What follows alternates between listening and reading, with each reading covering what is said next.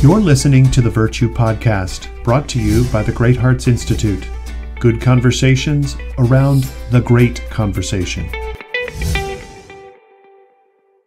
Well, welcome back to the Virtue Podcast. I'm Robert Jackson, Executive Director of the Great Hearts Institute, and it is my distinct pleasure today to introduce a genuine polymath, right? You don't find those every day. You don't catch them anywhere in town, but we do have today a storyteller, a musician, a teacher, a scholar, and a number of other things that we'll get to in Dr. Junius Johnson. I want to say before we get started, Junius, you really have brought the love of learning to new heights. You are pursuing with passion, right, the heart of the fairy story. And what Robert Frost used to say of poetry, the delight that leads to wisdom, right? It begins in delight and ends in wisdom. I feel as though this Yale-trained philosopher theologian, thoroughly prolific, is revitalizing really the interdisciplinary nature of classical liberal arts education. And he's doing it by example. Junius is making things beautiful. He's saying those things eloquently, and he's presenting it with integrity. And I think more people are going to pick up on that. Junius, so happy to have you with us today. Thank you so much for having me. It's great to be here. Junius, in your writing on education, what you would refer to as your philosophy of education, you really do lay emphasis on wonder, imagination, and beauty. How did you uncover these essential features? Tell us a little bit about that tale. Yeah, it's funny. It kind of comes from two different parts of my experience. One is just my own experience growing up. I was not, I never thought of myself as, I want to be a scholar and I'm all into, learning all the things there are to know or whatnot.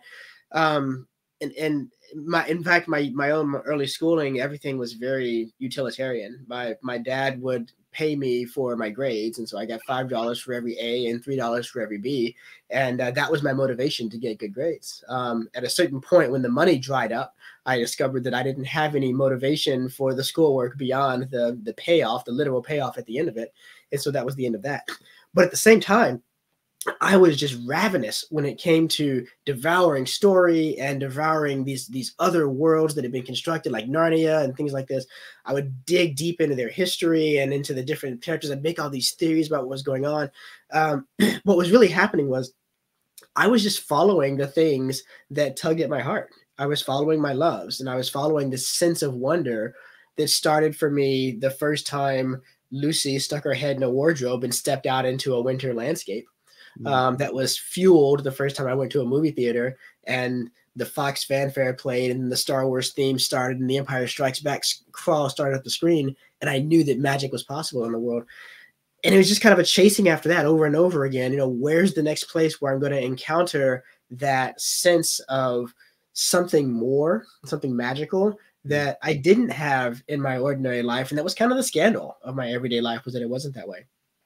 Now, this is interesting because you're hinting at what distinguishes your philosophy of education from most modern educationists. I mean, you and myself and others who were publicly educated may have had something much more utilitarian, but maybe you can spell out for us just exactly what distinguishes your philosophy from your typical educationist. Yeah, well, I think it comes down to you've got to look at education is not directionless, right? We're educating for something. And sometimes in the history of education in this country, we've lost sight of that. And there's been this notion of, well, education is just a good thing to do. It's good to have knowledge. And so we got to give the kids knowledge, right? But what is knowledge really? Is knowledge just facts, or is knowledge facts in some sort of context? And if it is, then there's really no ability we have to give someone just knowledge, right? You've got to educate them towards some end. And so then we come and think, well, we want them to be able to get good jobs. And so we educate them vocationally, or we want them to be informed voters. And so we educate them with a civic end in mind. The end is always very important to what's going on.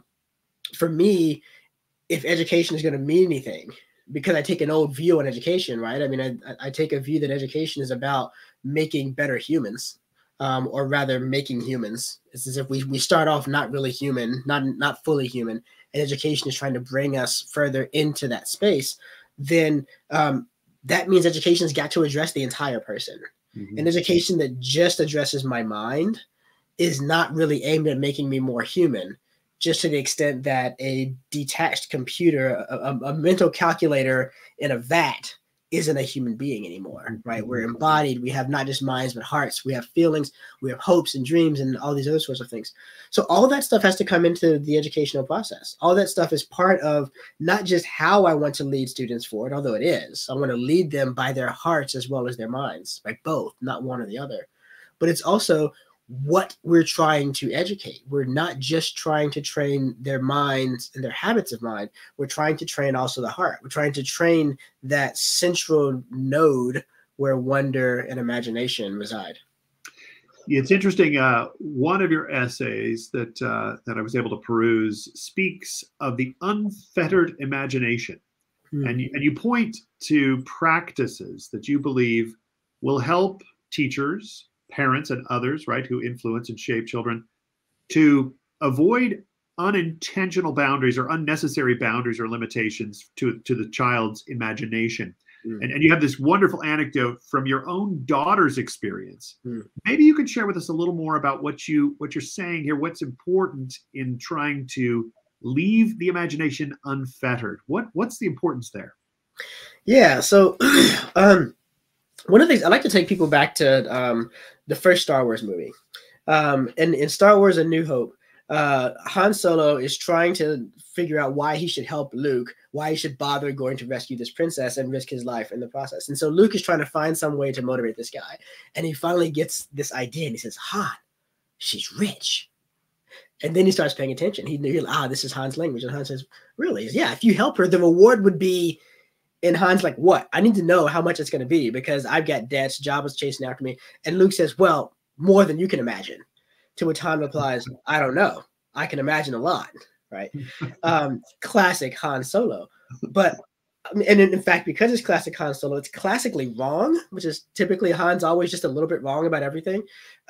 He actually can't imagine a lot because he's thinking about very large sums of money. But what he's actually going to find in Princess Leia is something so much more significant and life-changing and important than just money. And I think in many ways, Han's failure in that relationship, the failure to be able to hold his family together going forward in that relationship, comes in part from that same lack of imagination that was there at the beginning. He never really got his mind around what was possible. And we tend not to strive after things that we don't think are possible. Once we judge something being impossible, we shut it down. So you were referencing my daughter's experience. This happened this past year at my school. She goes to a classical school, and we were going to a parent-teacher conference. And so we nothing was wrong. It was just every parent's got to come in and see the teacher, and it's a good time to touch base. So we go in and we're looking around the classroom, and it's the first time we've seen the classroom since the first day of school.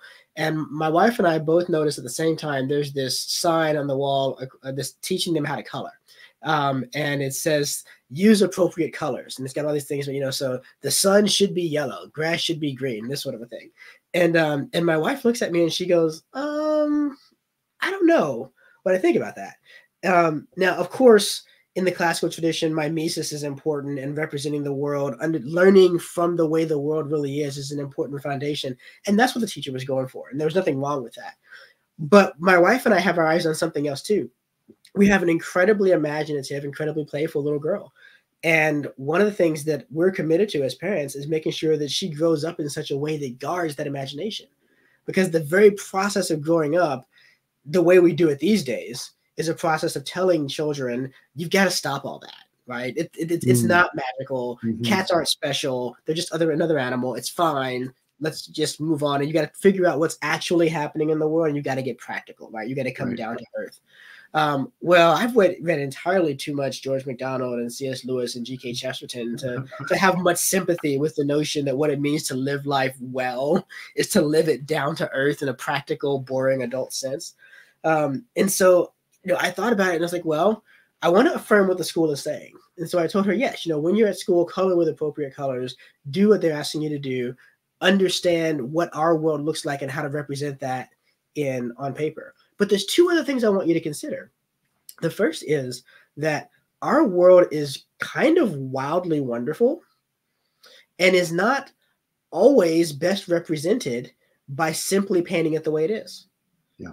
sometimes in order to reveal deeper dynamics of what's going on in the world, we do need to present it in unusual ways. And I think we see this in impressionistic movements, in painting and music and whatnot, which, you know, they deceive the eyes, they frustrate the eyes in order to cause us to look deeper and see something else true that we might have missed if we stayed at the surface level.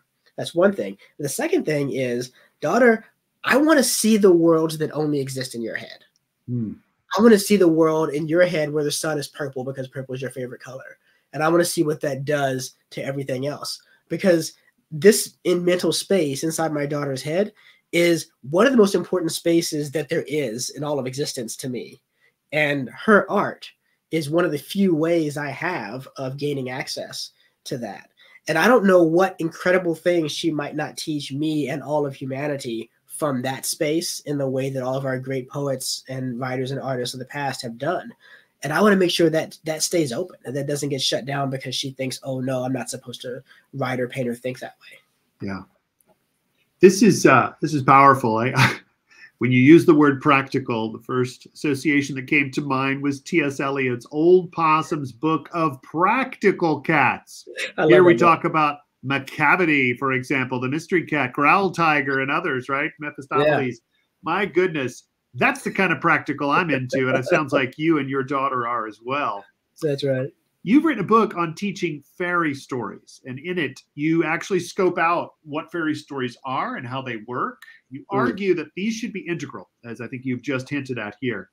Provide us with a definition of fairy, right? And explain why that is so important. You're getting there, but just go ahead and elaborate on that if you would.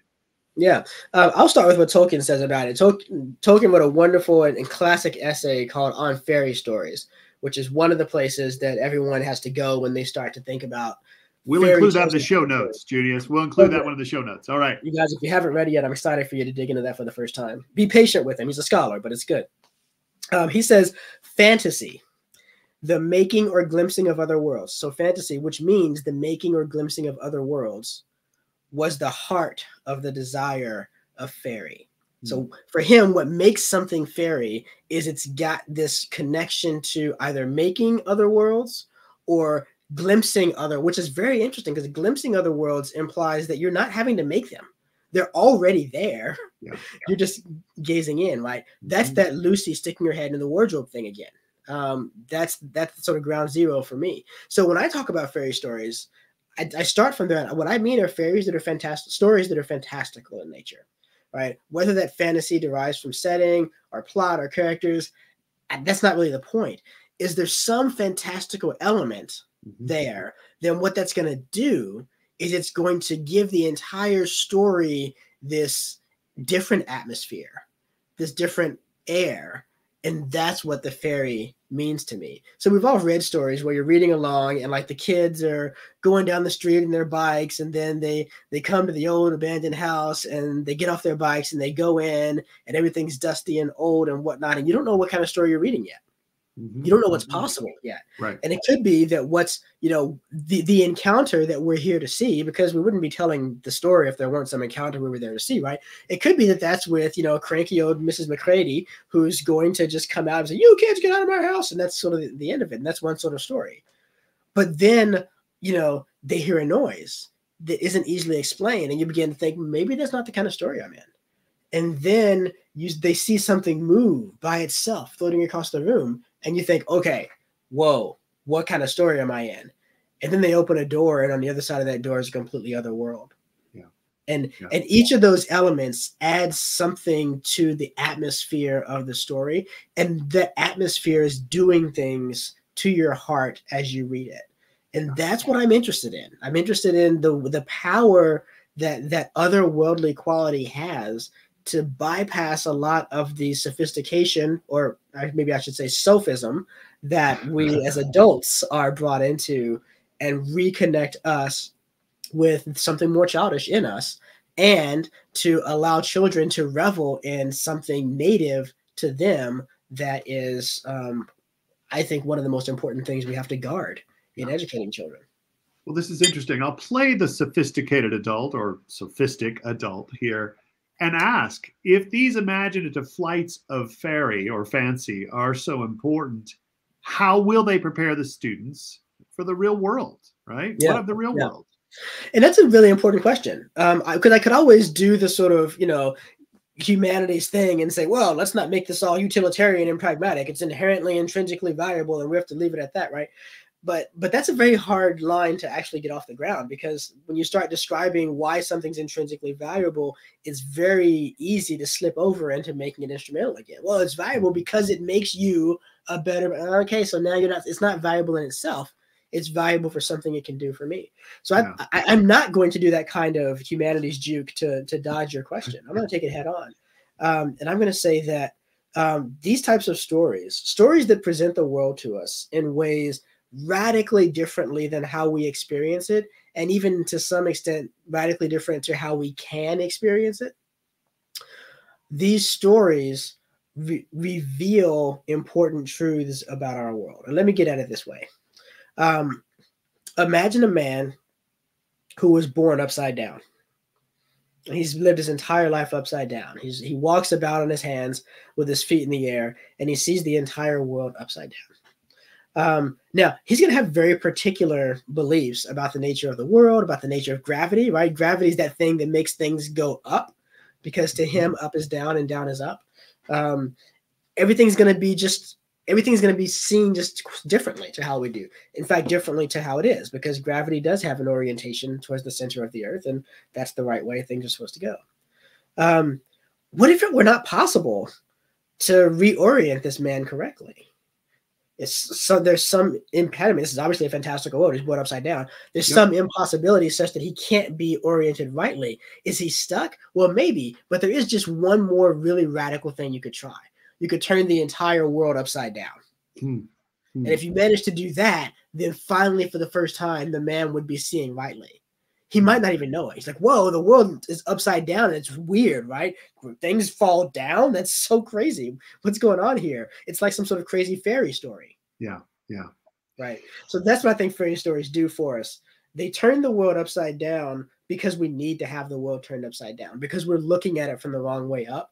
And so in doing, they're actually reinterpreting the world to us in ways that are vital. It's not about facts. Fairy stories aren't about facts. They're about meaning. And meaning is so much more, I'll dare to say, useful than facts.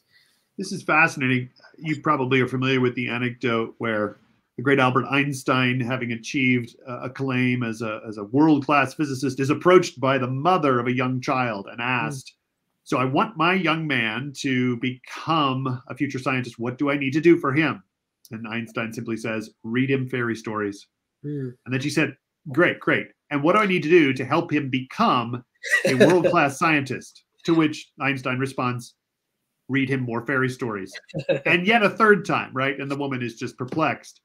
But I think Einstein, as other great physicists and scientists have demonstrated, was capable of seeing the world right side up, or alternatively to the going or the leading hypotheses of the day in his scientific community. And that ability to kind of step out of the mainstream, so to speak, is rudimentary. I mean, it's fundamental for those who are truly gifted and capable of expressing truths that go beyond the surface, right? And I think that's part of what you're speaking to. In classical education, when we talk about teaching students how to read closely, so a close reading of a passage, in part, this is so that they really do uncover the layers and get beyond just the surface meaning, the basic grammar or syntax. Tell me, because you lay some emphasis on this, how do you attend to the activity of close reading in your classrooms? How might that look different than other classrooms? Well, one of the things that I'm interested in is, there's a couple ways to get into anything. And so a lot of times, we're trained according to one particular model, and then we think, okay, that's the way this thing has to be done. And so that's what we do. And so close reading looks like I'm going to read you a line of the poem, and then we're going to dig into word by word and look at the images and whatnot. And I do that, and that's fine. I love it. That's a great way to do it. But there's another way to do it that is to go to where the student's interest takes them and then ask them to dig in. One of the things that I was always doing with my friends when I was growing up, and I've noticed that there's a whole subculture of people in our society that we need to pay more attention to in the education world, and we don't, and we really have got to fix that. And that is nerds, because nerds, and I'm thinking Star Wars nerds, Lord of the Rings nerds, Marvel nerds, right? All of those guys, what do? They go see a movie and they come back and they sit down with their friends and they dissect that thing into tiny little bits, and they come up with theories. And you'll see these crazy theories come out. What if Jar Jar is actually a Sith Lord? Right. And at first blush, you're like, that's the most ridiculous thing I've ever heard. And they say, no, wait, listen to the evidence. And they start taking you through the movies, scene by scene, and showing you these things, these little details that are there. You know what they're doing? Of course you do. They're close reading the movies, right? Now, their theory may or may not stand up to the close reading. And one of the dangers of this way of coming about it is that you tend to get you tend to gain an allegiance to your theory before you've seen whether it will stand up or not. And so you have a prejudice that makes you want to cause the reading to stand up. But I mean, I hate to break it to you, but all reading is much more like that than we normally like to think that it is. But for students, right, their first reading, their first close reading doesn't have to be perfect close reading. They need to see that close reading is a valuable thing to do so that they will want to do it going forward in the future.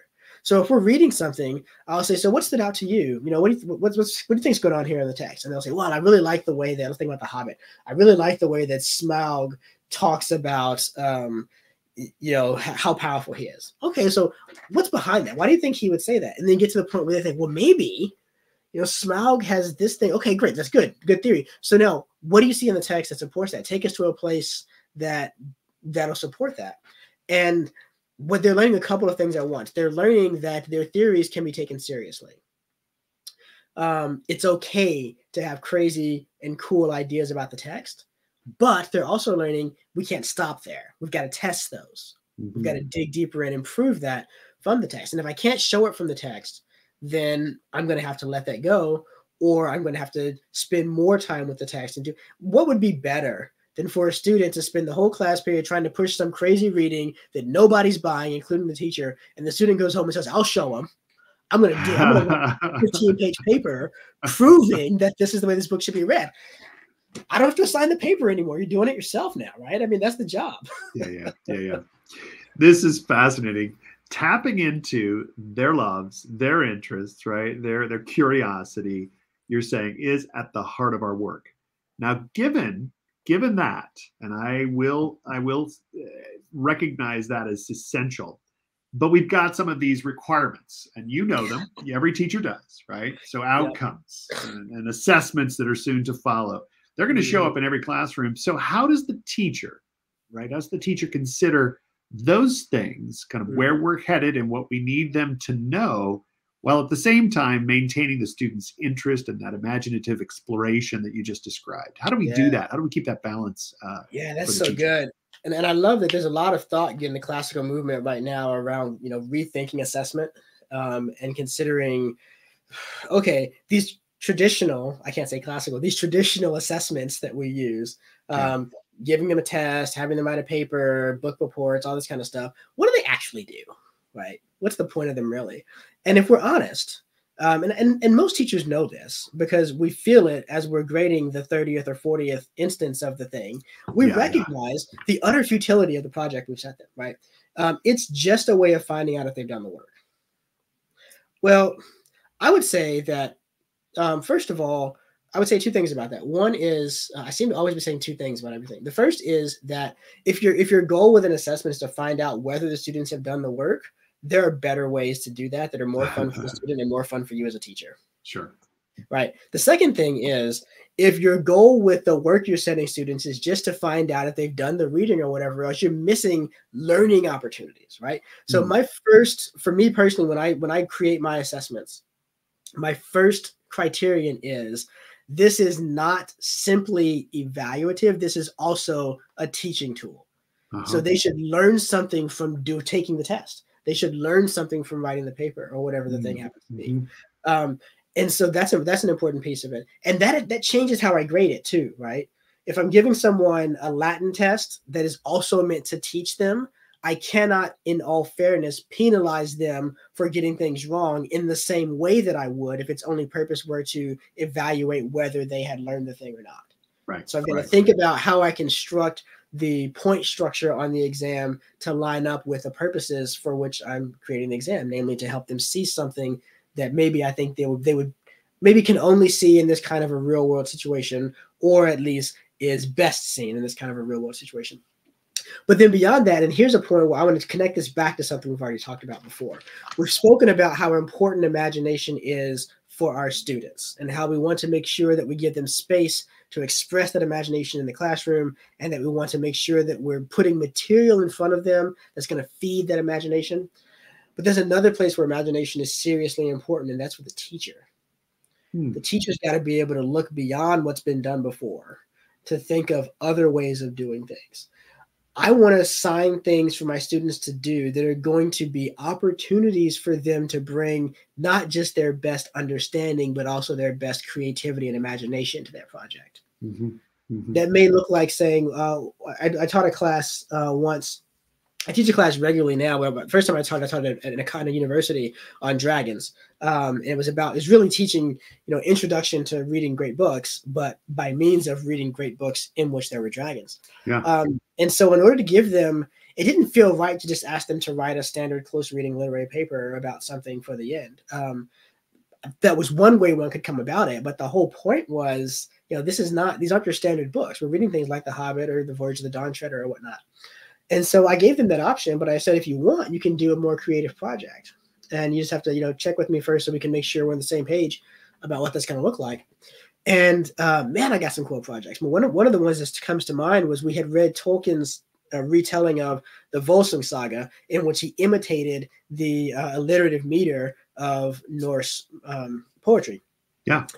In the beginning of that book, Christopher Tolkien explains the nature of the meter and how it works, so we can track what his father was doing and all of that. One of the students got really fired up by that, and he decided to write a poem in that epic meter about Smaug before he comes to the mountain to kill all the dwarves. Oh my goodness! Right, oh, and it was a delight to read. Grading was way more fun. The student had more fun doing it. He checked off every box you could hope to see: close reading, textual analysis, control. I mean, it was all there, right?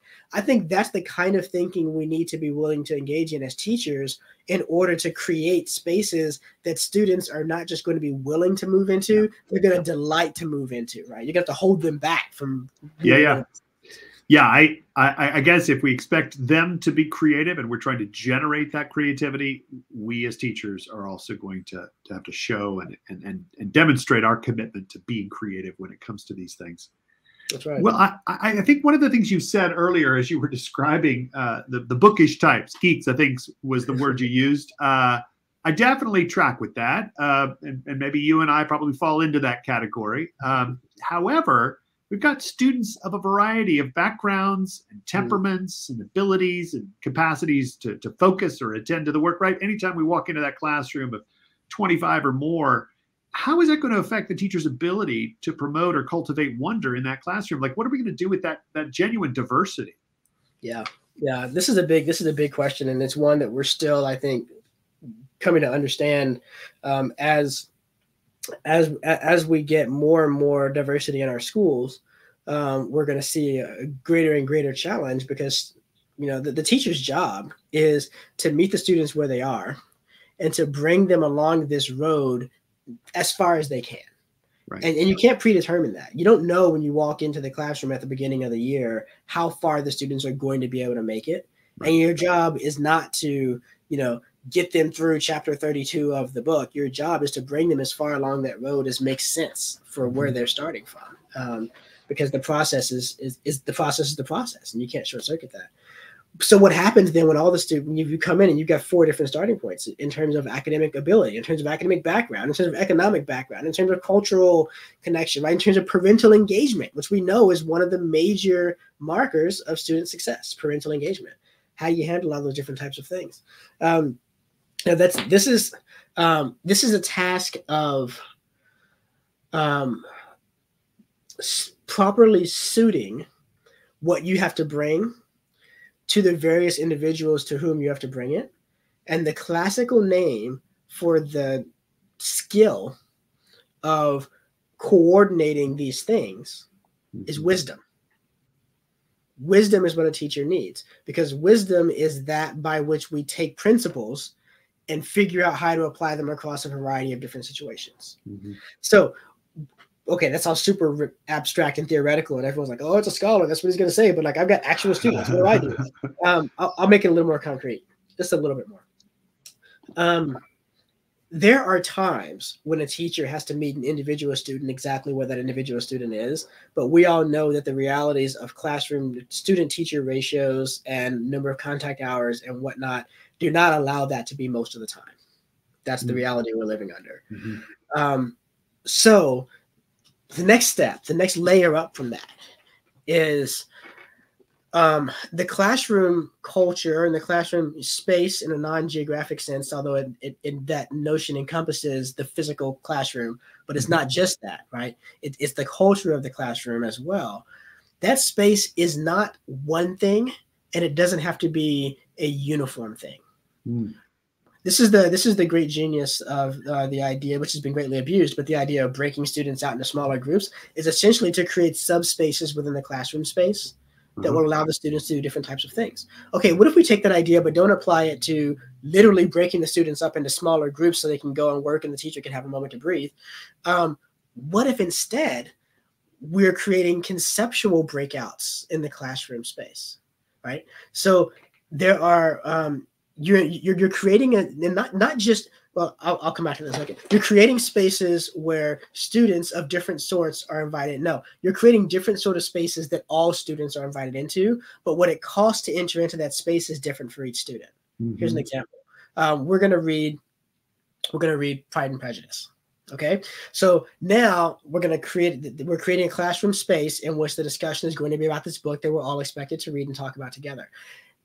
Historically speaking, it's been easier for girls to enter into that space than for boys to enter into that space, right? But you're asking everyone to enter into that space.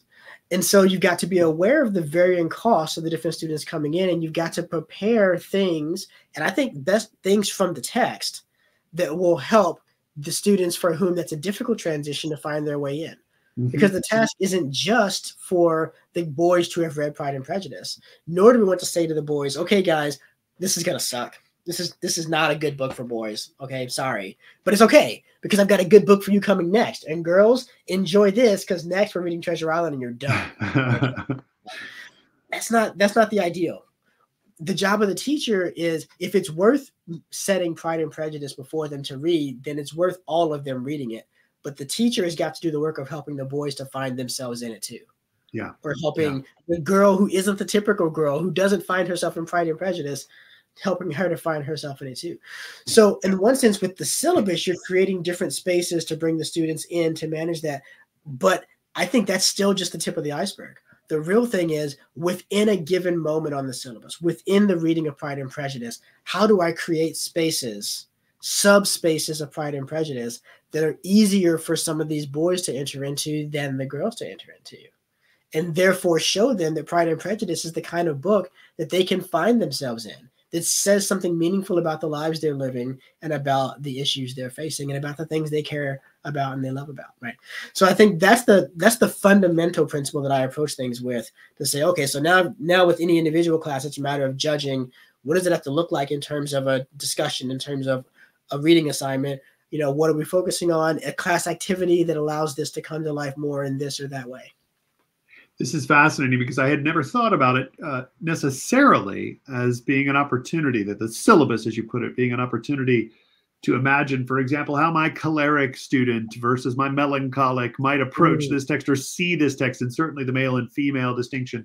But I think there's a way in which something like that kind of rubric around the variability and the genuine diversity that exists in a classroom provides ample opportunity, particularly with literature, but this could be said perhaps of many of the philosophic and humanistic texts, to sort of see it from its many facets. Because we know that's important when we come to the seminar table, right? We want to get the facetedness of the text out on the table in the course of conversation. But that could actually be primed by the types of activities or spaces and subspaces, as you put it, that we develop intentionally to let them see themselves engage more directly with it, with a given text. Now, of course, we have academic skills that we're trying to propagate. We want that content mastery at some level, right, for these students. And the more deeply they engage, the more likely they are to really lay hold of it. But I want to know, because you've gone on the record as saying the goal of education is to offer the student a vision for how to be in the world.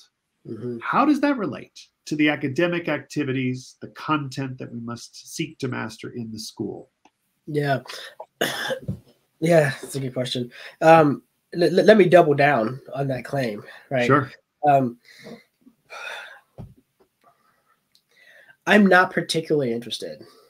As someone who has advanced degrees in literature, philosophy, and theology, I'm not particularly interested in creating students who can give you all the right answers about theology, who are super good at philosophical argumentation, who have read all the right books.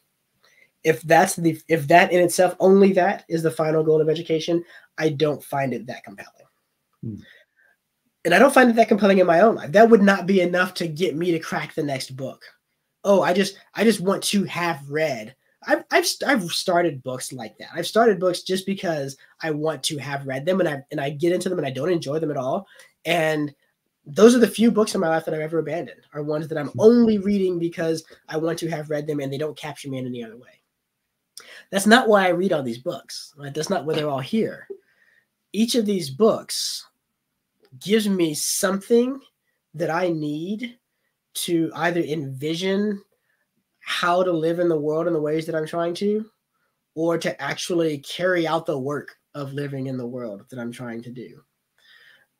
Let me make it simpler and plainer. Teaching requires wisdom. The goal of education is for the student to become a teacher, their own teacher. A lifelong learner is someone who teaches themselves.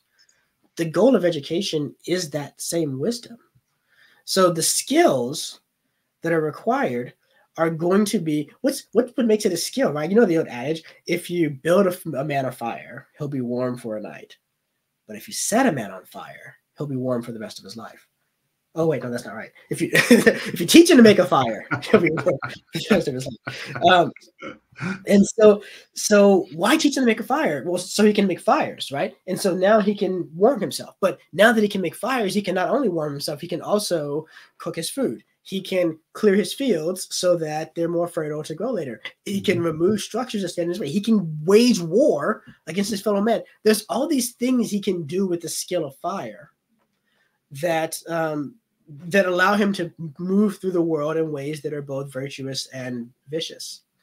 Likewise, mastering poetry, mastering Shakespeare, mastering theology, mastering Plato and Aristotle, it's not for the purpose of standing in the room and people are talking and Plato comes up and everyone says, oh, well, you should talk to him because he's the master of Plato. And you're sitting over there with your pipe and you're like, oh, quite. Right. That's not the point of it. The point of mastering Plato is that I live my life differently because I've wrestled with Plato. I don't live my life like Plato told me to, but I live my life in ways I never would have dreamed to live them had I not had to wrestle with Plato and had I not had to ask myself, why don't I want to do it like Plato says I should do it? Why don't I want to do what Aristotle says? Why isn't Aristotle right about this? Why are they wrong when they say that if a man knows the good, he will do it? I learned important things about myself, my society, and my world from wrestling with that. And so then the ways that I choose to act in my family, among my friends, in my culture, in the political sphere, all of those ways are different because I've had to wrestle with those ideas. So that's to me, then what we're doing is we're ordering the tasks of education, which is the acquisition of certain skills and the acquisition of a kind of content mastery. We're ordering those tasks to a higher end. It doesn't make them purely instrumental, but there is an instrumentality to it. Everything that is not ultimate has an instrumental component to it, right? The enemy is not instrumentality. The instrument is mere instrumentality. It's nothing but this stepping stone to something else. Yeah. This is fascinating. I have one final question. You've already started to answer it, but I'm going to let you put an even finer point on it when I say, given the number of books, and you are quite prolific, the scholarship that you've been conducting over these many years, and the presentations that you're out there providing, and obviously the coursework that you have on offer, what do you hope to accomplish? Now, I do want to set aside, or at least demarcate, a couple of audiences.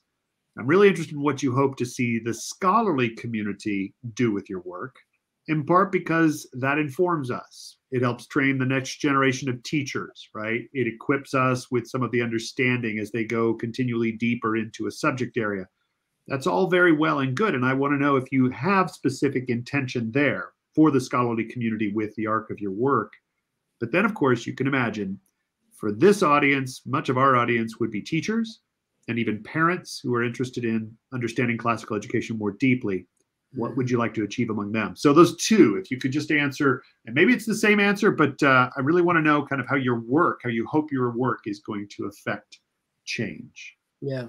Well, speaking of the scholarly group, this circles back around to the very first question you asked me. How did wonder and imagination become such important aspects for me of the educational enterprise?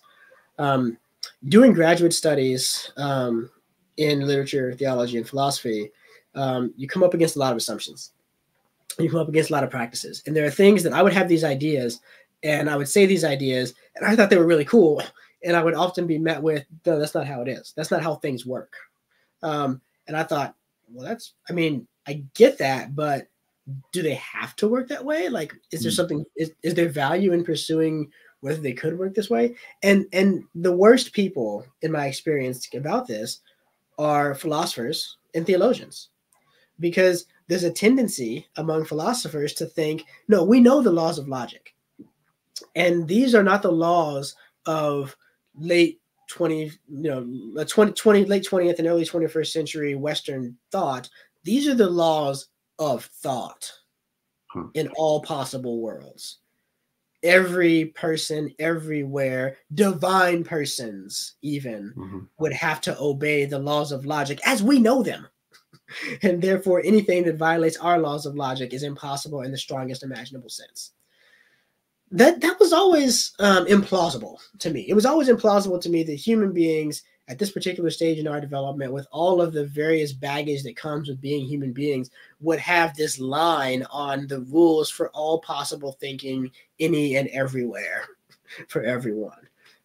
Surely there's something flawed in our understanding of the laws of logic. We can see that our understanding of logic has progressed. Why should we think that we've reached the end point of that where no further progression is possible? Every person who has ever come to any place in thinking about thinking, to that person, it always seems as if they have reached the end, because that's what it means to be on the forefront of something, right? But there's usually something else that follows. And theologians are the same way. We tend to think, well, we know how God is. And so that's the way all of our thinking has to develop from this understanding of God that we have, which frankly was derived from Plato and Aristotle. And that's just the nature of the divine. And anything outside of that is just not really understanding the divine well. Well, after quite a bit of frustration with these types of conversations, what I diagnosed as the problem was a fundamental failure of imagination. So many times you'd see arguments, people would say, well, I can't imagine that it can be any different, so it has to be this way.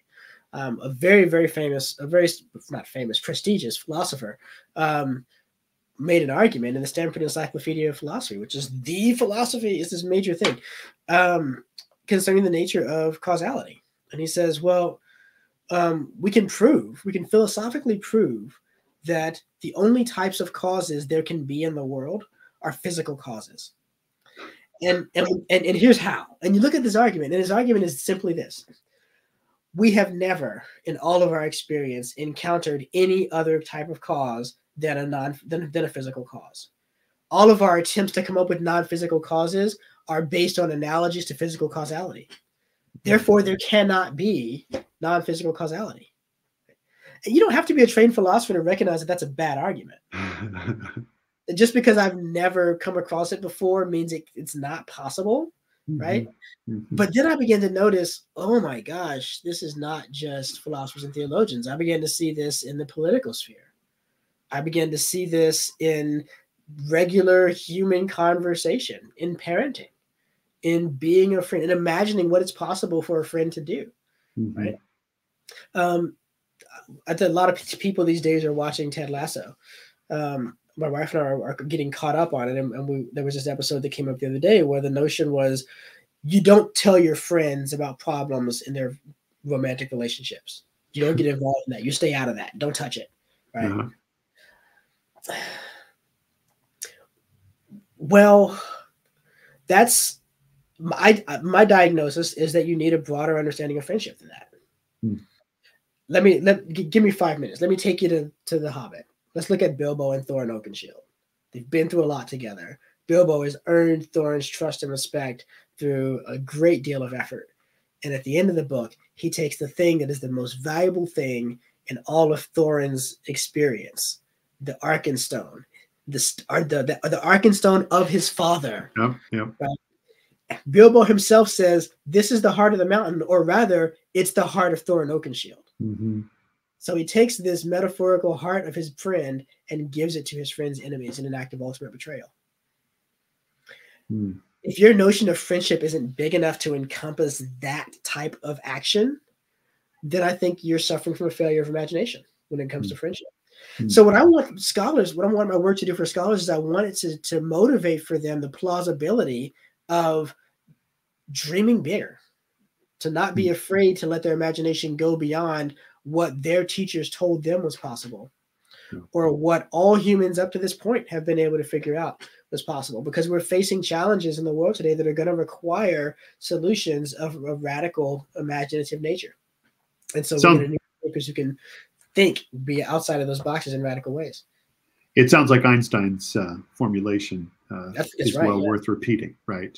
To get young scholars on fairy tales quickly. But what about the teachers, right? And what about our parents? What do you hope your work can accomplish with them? An analogous thing. Because at the end of the day, everything's pointed at the children, because the children are the ones who are going to solve the problems that we're creating now, right? So if we get the children right, then all of the parents, the teachers, and the scholars of the next generation are all going to be right, because they were all raised up right from being children. So then what I want parents and teachers to get are the things they're going to need to raise those children correctly. Not just for the children, though. I think it's also going to make their lives better. I think there's a lot more joy in teaching when you can bring a radical creativity to it. When I hear teachers talking about the work that they do, the teachers who have come up with some really cool, right? You're always in a conversation with a teacher, like, so what do you do? Oh, I teach Latin. Okay. And at some point they're like, you know what? I did this one project with my students one time, and everything about them changes. They light up, and there's a lot of animation. Their eyes are, and they tell you about this project they did, which was not something you would have found in a manual for how to teach Latin. And you can tell that that's their favorite thing they've ever done with students. And they look forward to doing that every year. That experience can be more common. I want parents and teachers to enter into the joy of imagination and wonder, so that out of that space of delight, they can more easily invite other students into that space of delight as well. That's why I don't just teach courses for children on dragons. I teach courses for adults on dragons. Because if you can come in and study with me and get your heart set on fire and have your mind blown at the same time, right? A blown mind and a burning heart, that's my goal. Rigor and wonder. If I can get both of those things going in you, I know that when you go back into your classroom, whether that's a homeschool classroom or a brick and mortar classroom or whatever it happens to be, I know that when you go back into those spaces, you're going to bring a creativity and an energy and a fire that the kids are going to see. And that's the other major marker, the other major indicator of academic success. We've mentioned one, parental engagement. The other one is passion in the teacher. Study after study, anecdote after anecdote shows that when students see their teachers on fire about what they're teaching, they catch fire too. So very true. So very well said. I am reminded, I think it was Tolkien, maybe it was MacDonald, but certainly in that strain, that fairy stories are for everyone from 8 to 88. This is the heart of the matter, because we are bringing together mind and heart in the combination that you've just described. Dr. Johnson, thank you so much for your time, for just exploring these ideas with us. I think we find ourselves on the receiving end of much wisdom that you have shared today. And I look forward to posting in the show notes several items, including your own website, where folks can go and learn more about the work you're doing at Junius Johnson Academics. Thanks so much for your time.